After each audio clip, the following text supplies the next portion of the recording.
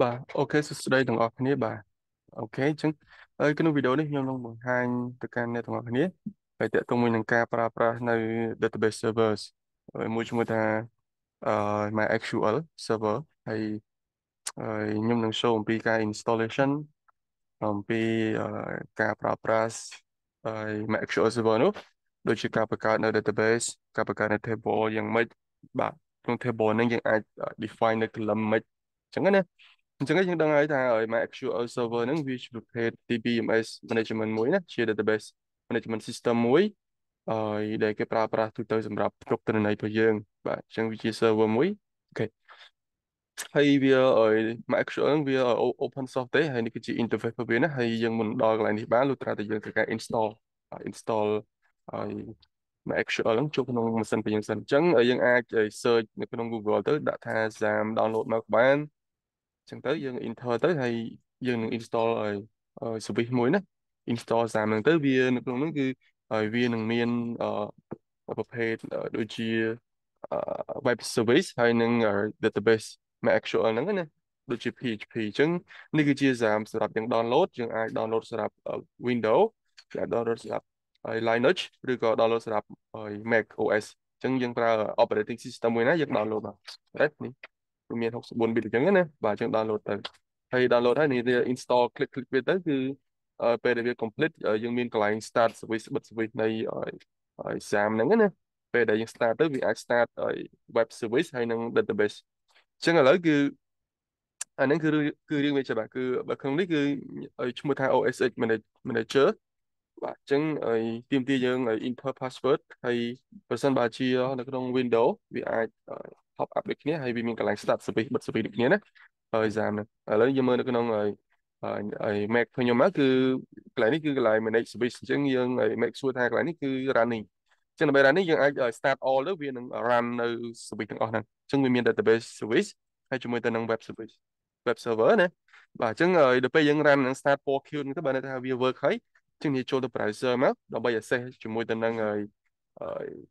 ជាមួយទៅនឹង database ហ្នឹងយើងគ្រាន់តែចូលក្នុង browser មួយឲ្យ type localhost ចេះ localhost ហើយ slash ណា localhost slash ឲ្យ php my admin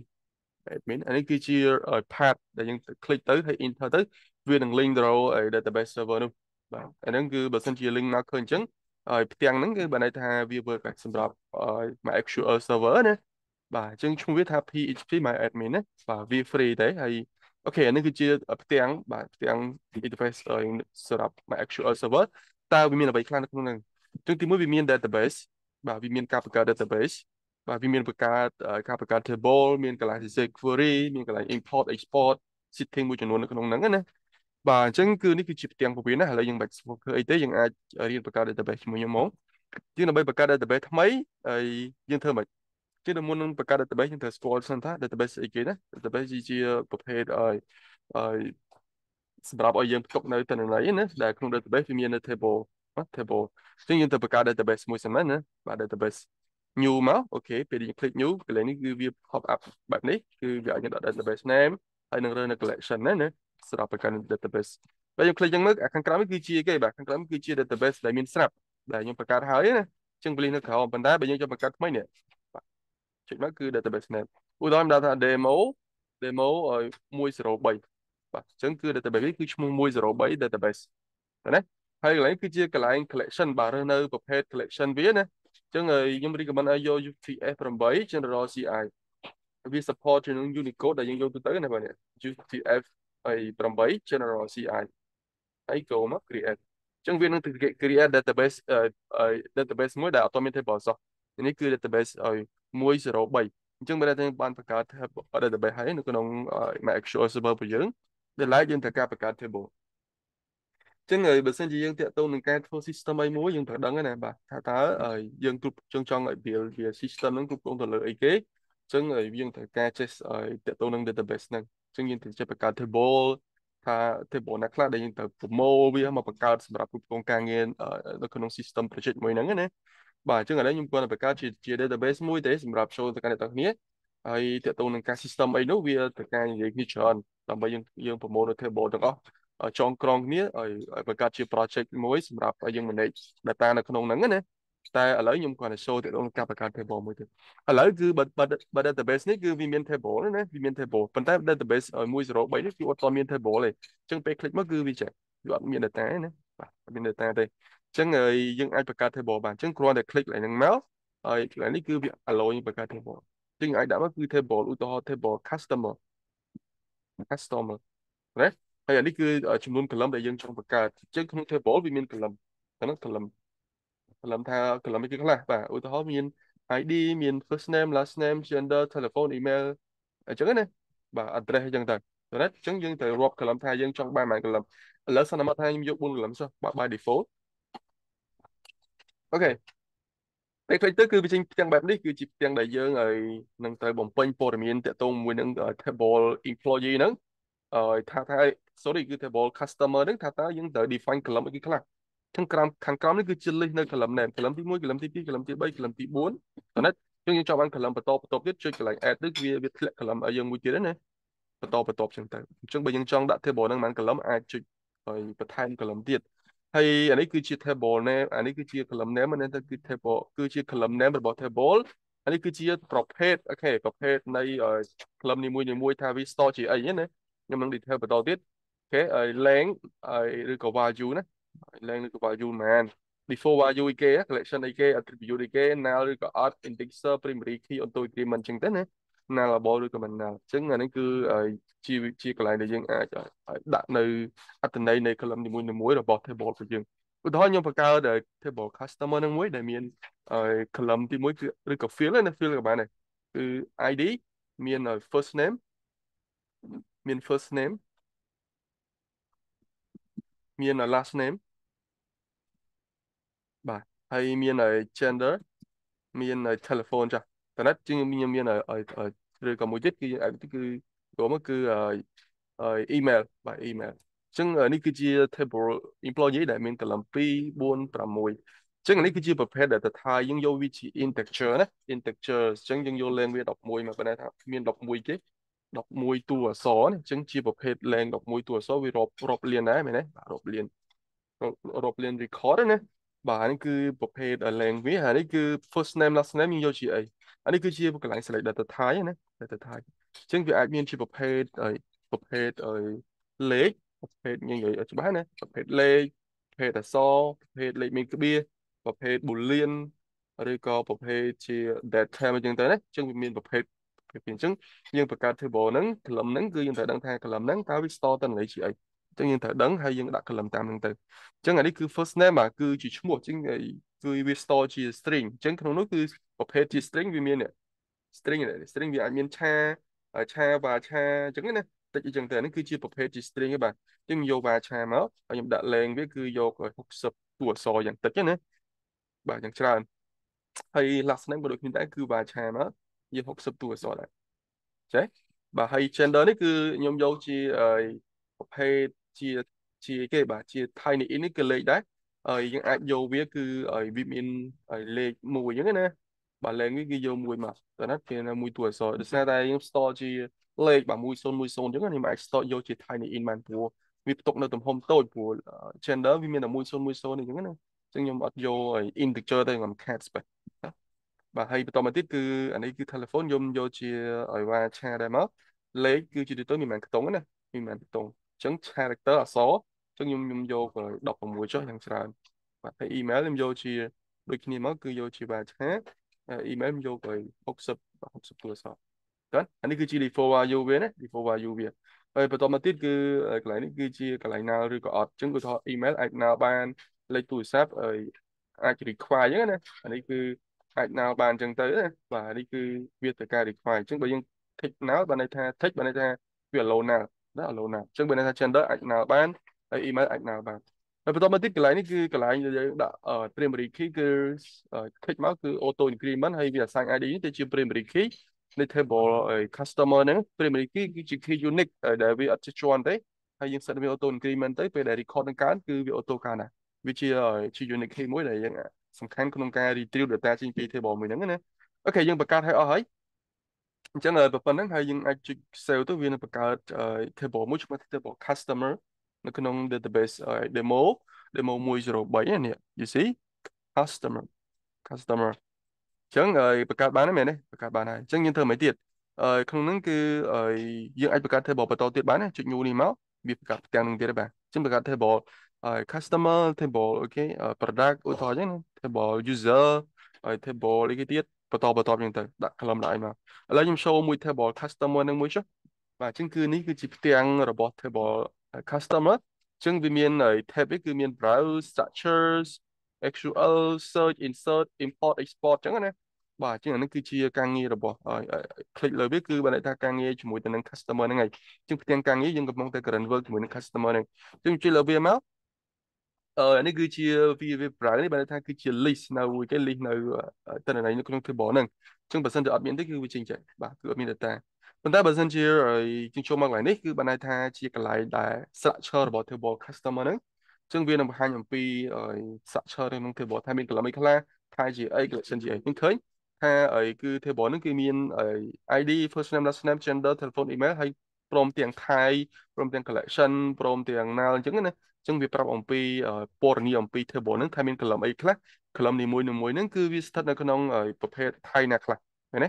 បាទហ្នឹងក៏សំខាន់ដែរតើណាក៏សំខាន់ធ្វើយើងដឹងហើយក្នុងនោះគឺយើងអាចលុប column ហ្នឹងចេញយើងអាចកែអាចអីបានណាតើណាឥឡូវខ្ញុំចង់ឲ្យកែអាចកែបានចុចឡើង change ទៅជាងអាច change ទៅលើ column ហ្នឹងបានតើណាចុច change បើនៅវានឹងប្រើទៅ change column មួយហ្នឹងណាឲ្យយើងនេះ change column ហ្នឹងហើយយើងចុច save ទៅបើយើង change ទៅណាហើយខ្ញុំយកនេះថយមកយកទៅជា65ចុះមួយទៅហោណាខ្ញុំ save អញ្ចឹងបើថាយើង change ទៅលើ column ណាមួយណាស្រួលបាទអញ្ចឹងយើងឃើញថា email នេះគឺយើងយកបាឆាវ65វិញអានគាត់ជាឧទាហរណ៍ជាងអាច change ទៅលើ data type ក៏បាន change ទៅលើឈ្មោះក៏បាន change ទៅលើ collection ឬក៏ព័ត៌មានដែលវាមាននេះគឺអាច change បានហើយយើងក៏អាច drop បានដែរ drop បានយើងលុបចេញលុប column ហ្នឹងចេញណាហើយយើងក៏អាច add ថ្មី add ថ្មីចូលបានដែរឧទាហរណ៍យើងចង់ add column ណាមួយអូខេនេះ add មកគឺ add មួយហើយ column after អីគេនេះវាថា after ទៅណា after បើពេលយើងចូលទៅវានឹងបង្កើត column មួយដែលវាញាត់ចូលកន្លែងណាមួយណាបើយើងដាក់ after email បើន័យថាវានឹងបង្កើត column ថ្មីបន្ទាប់ពី email អូខេនេះគឺផ្ទាំង structure ណាផ្ទាំង structure ណាតោះប៉ុណ្ណឹងហើយមួយទៀតគឺផ្ទាំងសំខាន់គឺតាក់ទងជាមួយទៅនឹង SQL បាទ SQL នេះគឺសំខាន់ព្រោះវាជា structure query language មួយដែលជា language មួយយើងប្រើប្រាស់ជាសំខាន់សម្រាប់retrieve data សម្រាប់modify data insert data កែ data នៅក្នុង database បាទអញ្ចឹងគឺវាត្រូវបានប្រើប្រាស់នៅក្នុង database មួយចំនួនដូចជា MySQL SQL Server Postgres Oracle អញ្ចឹងទៅអញ្ចឹងអាហ្នឹងគឺវាប្រើជាមួយនៅពួក DB ច្រើនណា DBMS ច្រើនទៅណាបាទអញ្ចឹងគឺយើងត្រូវចេះ learn អាហ្នឹងដូចគ្នាណាគឺ SQL language បាទគឺ structure language ក្នុងនោះគឺ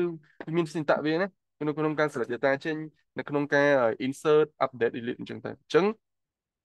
វាទៅការឲ្យយើងចេះហ្នឹងចេះឲ្យ actual ហ្នឹងអញ្ចឹងបើយើងអត់ចេះទេគឺឲ្យវាអាចធ្វើការងារមួយ database បានហើយសូម្បីតែយើងសរសេរតាក់ទងនឹង server side តោះយើងប្រើ PHP យើងប្រើ Laravel យើងប្រើ Node.js យើងប្រើ Java ប្រើ Python ហើយនៅពេលដែលយើង integrate ជាមួយនឹង database មួយហ្នឹងយើងដាច់ខាតត្រូវតែចេះ query ហ្នឹងណាសម្រាប់យើងទៅ retrieve data ទៅ insert data ចូលទៅកែ data ចូលជាមួយនឹង database ហ្នឹងអញ្ចឹងវាទាមទារឲ្យយើងចេះactual ហ្នឹងណា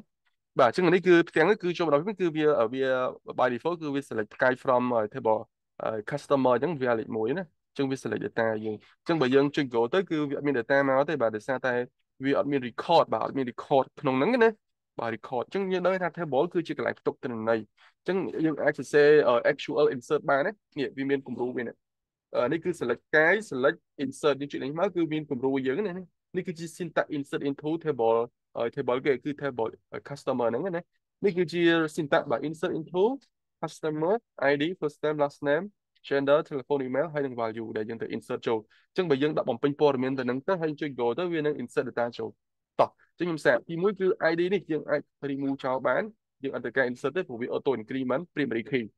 អញ្ចឹងយើងត្រូវលុបមួយចោលដែរមែនទេគឺទីតាំងទី0អូខេតបទៀតវាសល់ប៉ុន្មាន column 1 2 3 4 5សល់5ហ្នឹងណាសល់5អញ្ចឹងឥឡូវគឺជាកន្លែងតំណាងឲ្យ first name បាទ first name ខ្ញុំដាក់ថា Mr បាទឲ្យសុកនេះគឺខ្ញុំដូរទៅជាឈ្មោះសុក Mr សុកណាបាទបន្តមកទៀតគឺ page របស់គាត់យើងបញ្ចូលតម្លៃទៅជាលេខ1បណ្ឌិតថា pros ហើយបន្តមកទៀតគឺអីគេបាទគឺ telephone គឺ096 68 9កូដចឹងណា55ឧទាហរណ៍ហើយនឹងចុងក្រោយគឺ email ខ្ញុំដាក់ថាសុកហើយ grade 8 gmail.com តែនេះគឺជា settlement ដែលយើងនឹង insert data ចូលក្នុង table របស់យើងដែលមាន column first name last name gender telephone ហើយនិង email ហើយតម្លៃវាគឺបោះរៀងគ្នាណាអានេះបោះឲ្យ first name សុកនេះបោះឲ្យ last name លេខ1នេះបោះឲ្យ gender ទូរស័ព្ទនេះគេបោះឲ្យ telephone ហើយនិងសុក email គឺបោះឲ្យ column email អញ្ចឹងគឺយើងចុច go ទៅវានឹងទៅ process query ហ្នឹងហើយទៅនឹង insert data ចូលក្នុង table របស់យើងណានៅក្នុង database តោះខ្ញុំចុច go ខាងក្រោម go អូខេវាប្រាប់ថា one row insert បាទអញ្ចឹងឃើញថា click លើនេះទៅគឺអូខេគឺយើងមានមួយ record you see បាទមួយ record តើណាហើយខ្ញុំចូលភាសាទៀតចូល SQL មកខ្ញុំសរសេរខ្ញុំឲ្យខ្ញុំផាសអាមិញទៀតមកតើណាខ្ញុំដាក់ឈ្មោះថា Mr. Bona ម្នាក់ទៀតមែនទេម្នាក់ទៀតអញ្ចឹង Bona ខ្ញុំ record ទៀត go បាទអញ្ចឹងគឺចូល Bona អញ្ចឹងបានពី record you see បានពី record ណា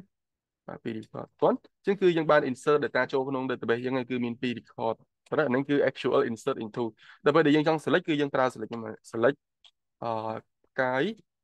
from table ឈ្មោះថា customer តើនេះគឺជា syntax នៅក្នុងការ select data ចេញពី database go មក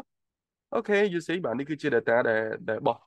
ចេញពី table ហ្នឹងណាអញ្ចឹងហ្នឹងគឺជា syntax select បាទបន្តមកទៀតគឺ select មាន where ណាមាន where វាគឺដាក់លក្ខខណ្ឌវាមួយនឹង column ID ស្មើលេខ1បើន័យថាវាច្រោះយកតែ ID ស្មើលេខ1បាទស្មើនឹងលេខ1ទេបាទ go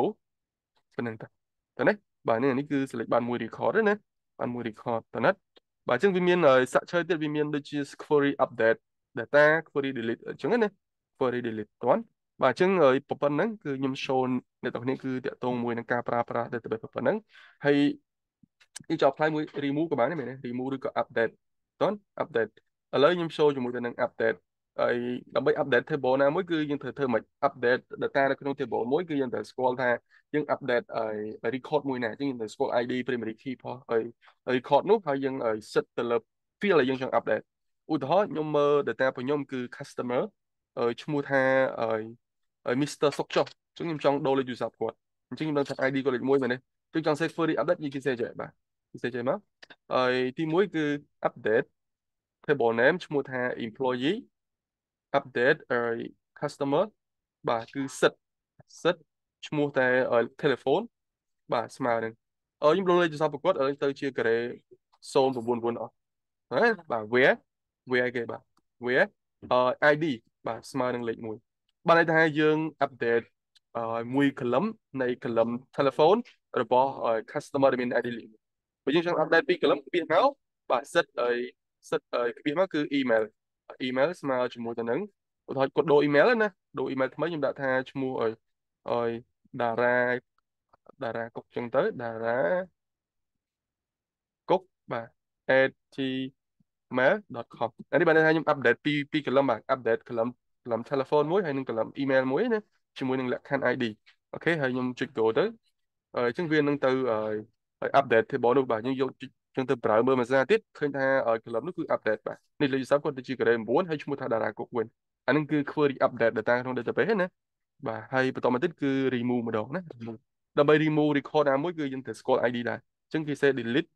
delete from table ឈ្មោះ table customer where ជាមួយទៅនឹង ID ណាមួយស្មើជាមួយទៅនឹង ID លេខ1អញ្ចឹងខ្ញុំ remove go អញ្ចឹងនេះគឺជា query remove ណាអញ្ចឹងយើងយកមក data table យើងគឺសល់តែមួយ record ទេព្រោះយើងបាន remove ID លេខ1ចោលហើយអញ្ចឹង query ហ្នឹងគឺ syntax វាសំខាន់ប៉ុណ្ណឹងគឺតកតងមួយនឹង select តកតងមួយនឹង insert update ហើយនឹង delete តើណាគឺឲ្យធ្វើការងារជាមួយទៅនឹង database ឲ្យបញ្ចូលតំណែងចូលឲ្យទាញមកវិញបាទឲ្យកែហើយនឹងលុបអញ្ចឹង